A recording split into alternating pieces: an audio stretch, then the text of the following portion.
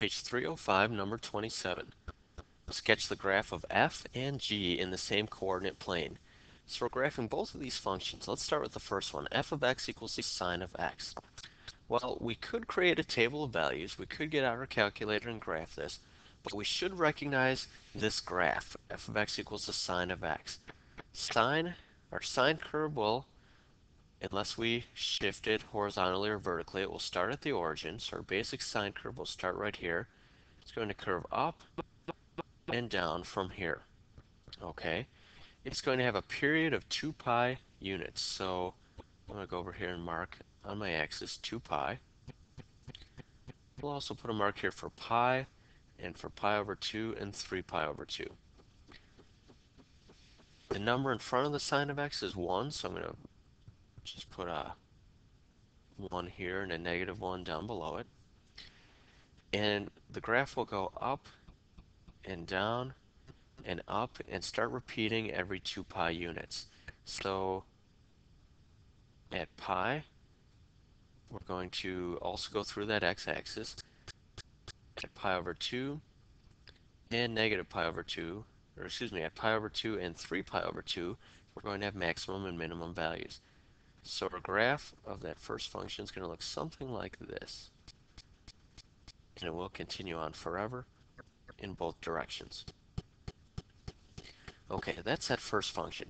The second function, g of x equals negative 4 times the sine of x. Now, how does that negative 4 make things a little different? First of all, the negative is going to flip this graph across the x-axis. So instead of going up and down, it's going to start by going down and then up.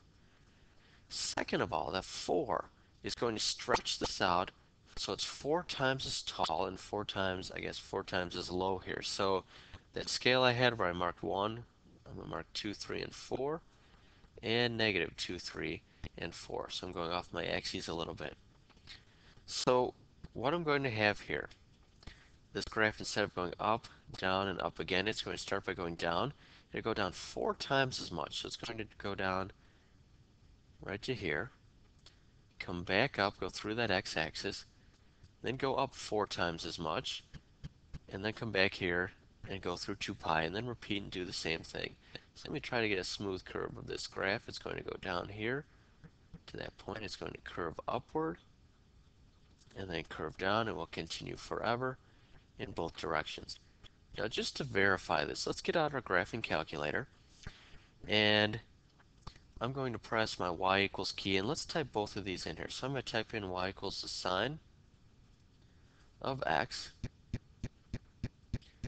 and let's type our second function, y equals negative 4 times the sine of x. Now, if I just press graph, I might not see what I want to see, so I'm going to press my zoom key. And look at that seventh choice, Z trig. That'll zoom right in on a trigonometric set of axes. There's my first graph and my second graph. So my first one, you can see, goes up 1, then down.